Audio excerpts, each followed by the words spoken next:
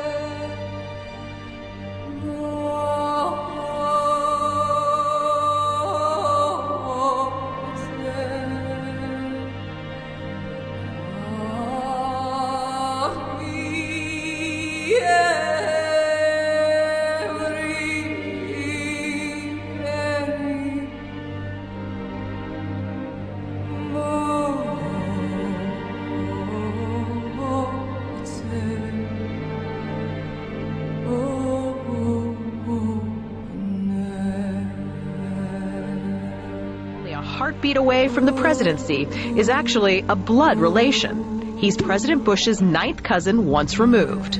Cheney's cousin Barack Obama is also Bush's 11th cousin. President Lincoln was President Bush's 7th cousin 5 times removed. And Bush shared more than just a ballot with John Kerry. That's right, they're 9th cousins twice removed. Trace the family tree far enough, and you get Madonna, Celine Dion, and Tom Hanks. Christine, you've heard the adage politics makes strange bedfellows. Apparently politics also makes for strange relations. Thanks to the New England Historic Genealogical Society, we now know the presidential candidates are related to a host of famous and historic figures. In this primary campaign. I opposed this war in 2002. But do you know their relatives? Obama is distantly related to 6 presidents: George W. and George H.W. Bush, Gerald Ford, Lyndon Johnson, Harry S. Truman, and James Madison. Obama's family tree also includes Sir Winston Churchill and Civil War General Robert E. Lee. Thank you all. Thank you. She's also related to beatnik author Jack Kerouac and the wife of Prince Charles of England.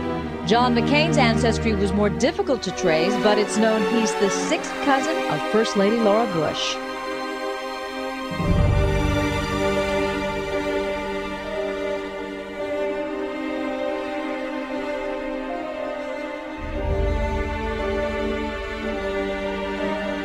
Dark Lord Sauron forged in secret a master ring to control all others. And into this ring he poured his cruelty, his malice, and his will to dominate all life.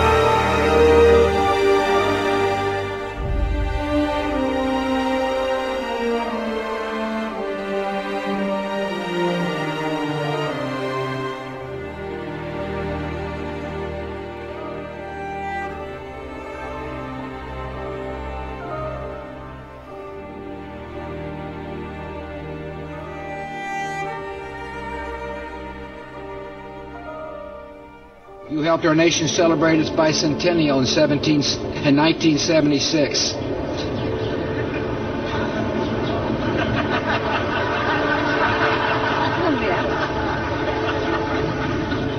She gave me a look that only a mother could give a child.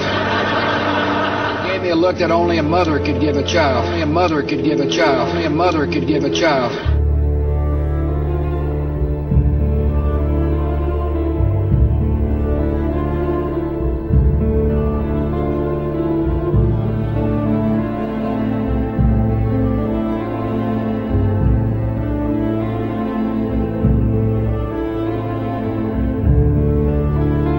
She gave me a look that only a mother could give a child.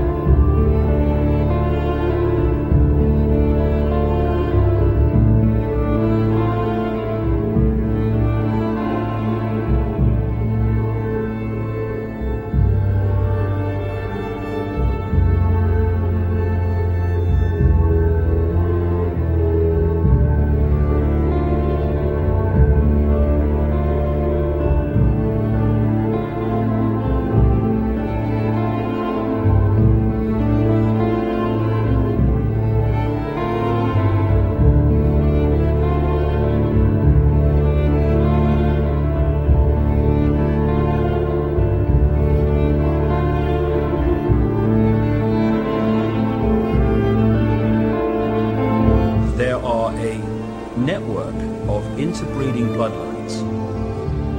What I call it, and what they call themselves, the Illuminati, which comes from the illuminated ones, have come through history. And as people began to reject overt in-your-face dictatorship, they became the people who ran the system. It's all about genetics to these people. They're like horse breeders. Diana basically called herself the Windsor's brood mare, as she was brought into the web merely to be the vehicle to give birth to William. You'll look at the Bushes and people like that, and they look like you and me. The key element is what happens beyond the realm that we can see. This is what the Illuminati bloodlines really are. They are vehicles for other dimensional entities to manipulate this reality.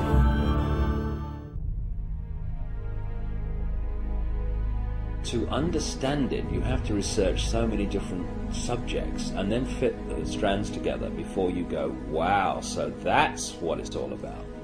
So when you look at the story of Diana, it's not just about what's happening now, what happened in 97. It's also going back again to Babylon, places like that. The goddess Diana was an ancient goddess, which was another name for the Babylonian goddess Queen Semiramis, the goddess of the Illuminati. And one of the groups of people that worshipped Diana, the goddess, and did their rituals to her, were called the Merovingians. The Merovingians are one of the, if not the, key bloodline in the whole Illuminati network.